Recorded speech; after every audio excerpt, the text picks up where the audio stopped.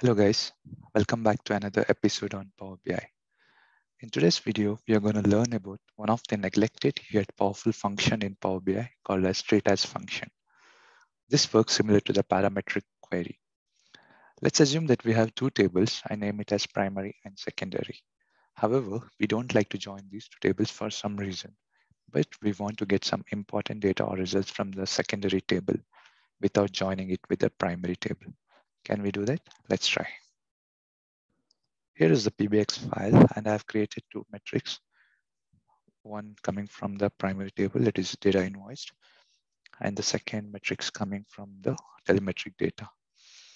And if we look into the data here, so data invoiced will be our primary table, which has year, serial number repeated over several years, model, and the invoice pages or the bill pages.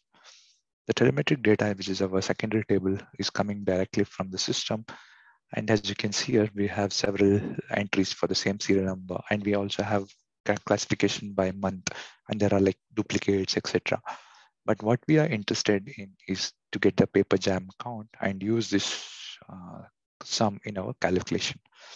But we don't want to join these two tables. So if you go and see the relationship, we don't see any join condition between these two tables.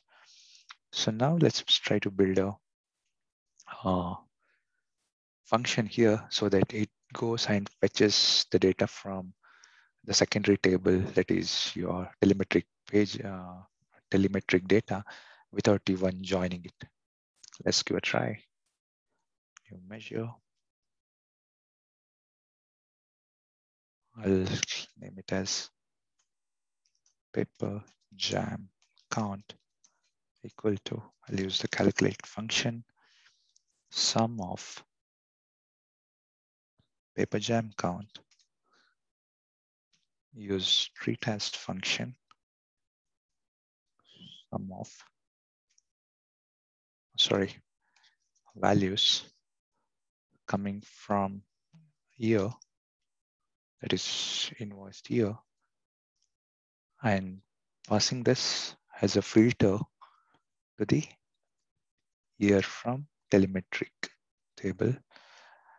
We need to add other columns as well, but I'll show you how the results looks like without adding the other columns. Okay. You should be getting 131 for each rows. So let me add this here. Add this here. Okay.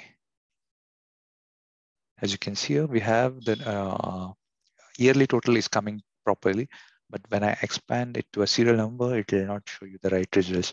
So it's still showing the subtotals of that year, 33. So now what I'll do is I'll add one more filter. That is, I want to see this by serial number. Treat as values from invoice serial number and pass this to the serial number and filter it the telemetric data. Hit enter. Now you see the difference. So we have the totals, but when I expand this 2018, so this particular serial number 001 was able to print 5,000 pages, and there were like 7 paper jams in this year 2018. So this is how it works.